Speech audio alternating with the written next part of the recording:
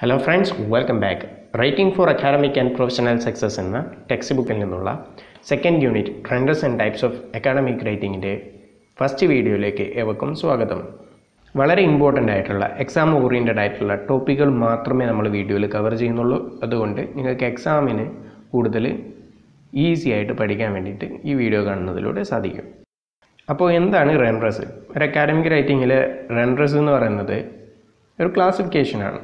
For example, essays, research papers, book review, textual analysis, literature review, project report, proposals, dissertation or thesis. ഇവയൊക്കെ academic റൈറ്റിങ്ങിലെ റൺറസുകളാണ്. നമുക്ക് first essays എന്താണെന്ന് നോക്കാം. Most യൂണിവേഴ്സിറ്റികളും academic ഇൻസ്റ്റിറ്റ്യൂഷൻസും അവരുടെ സ്റ്റുഡൻസിനെ valuate ചെയ്യാൻ വേണ്ടിയിട്ട് ഉപയോഗിക്കുന്നൊരു മീഡിയമാണ് essays. അതുപോലെ നമുക്കൊരു എക്സാമിനേഷൻ നടക്കുകയാണെങ്കിൽ അതിലൊരു എസ്സേ ക്വസ്റ്റ്യൻ നമുക്ക് കാണാൻ വേണ്ടിയിട്ട് സാധിക്കുന്നതാണ്. അത്രത്തോളം ഇമ്പോർട്ടൻ്റ് ആണ് എസ്സേകൾ അക്കാഡമിക് ഇൻസ്റ്റിറ്റ്യൂഷൻസിനെ സംബന്ധിച്ചിടത്തോളം. എന്തിനാണ് അക്കാഡമിക് എസ്സേ?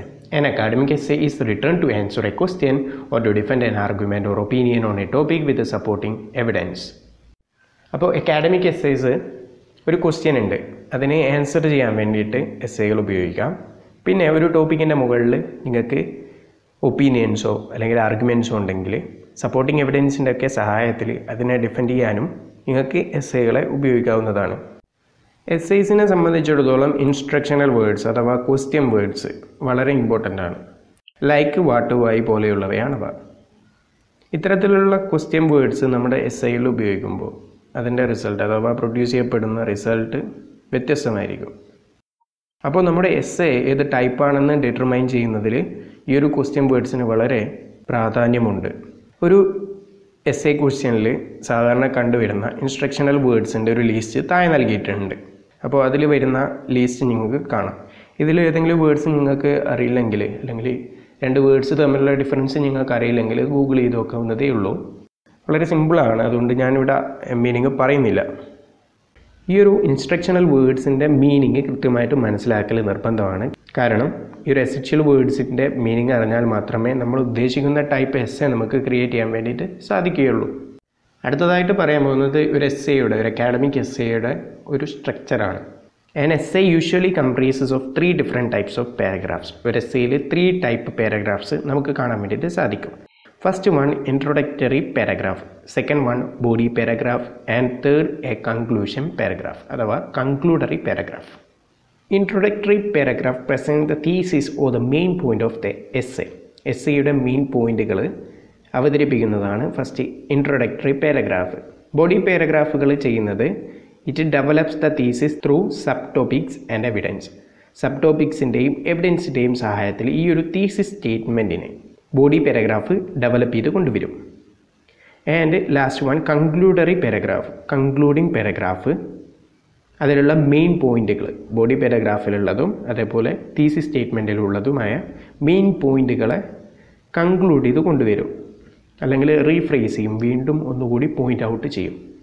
എന്നിട്ട് ഒരു കൺക്ലൂഡിങ് റിമാർക്സ്, റിസൾട്ട് അല്ലെങ്കിൽ അഭിപ്രായം നൽകുകയും ചെയ്യും. Academic essays mostly follow A linear structure.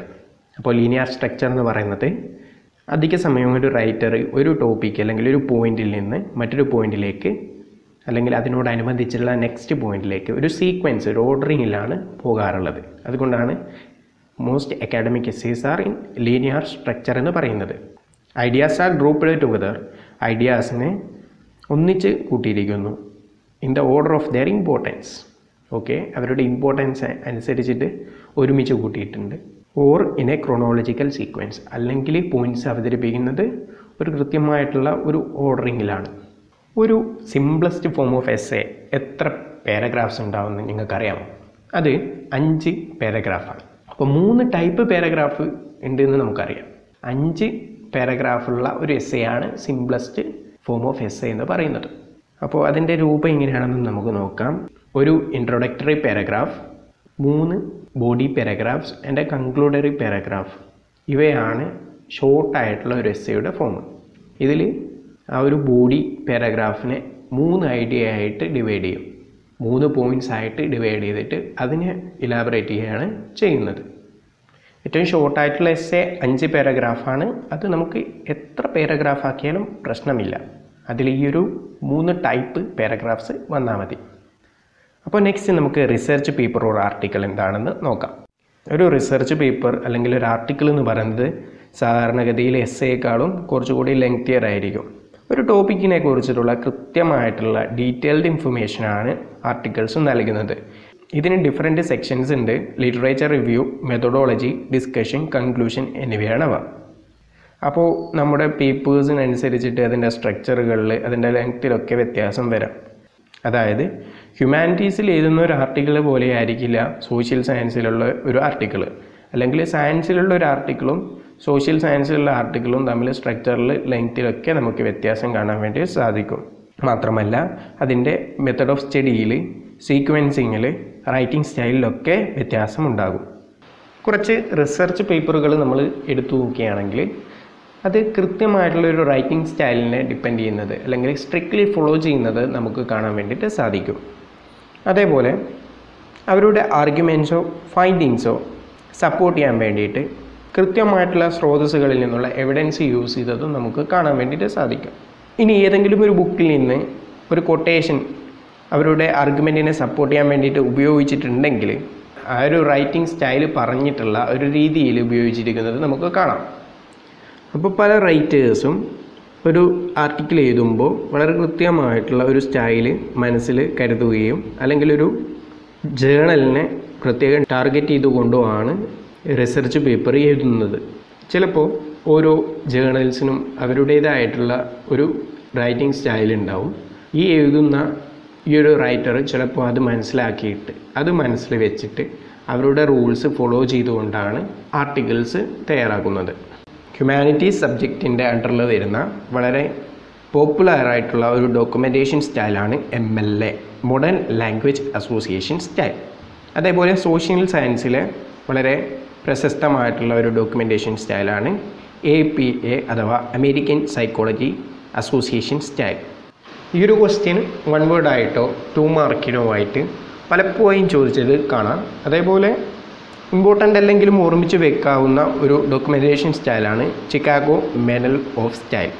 പിന്നെ ലോകത്ത് പ്രശസ്തമായിട്ടുള്ള യൂണിവേഴ്സിറ്റികൾ, Oxford university, Cambridge university, Harvard, ഇവയ്ക്കൊക്കെ അവരുടേതായിട്ടുള്ള പ്രത്യേകം റൈറ്റിംഗ് സ്റ്റൈലുകളാണ് ഉള്ളത്.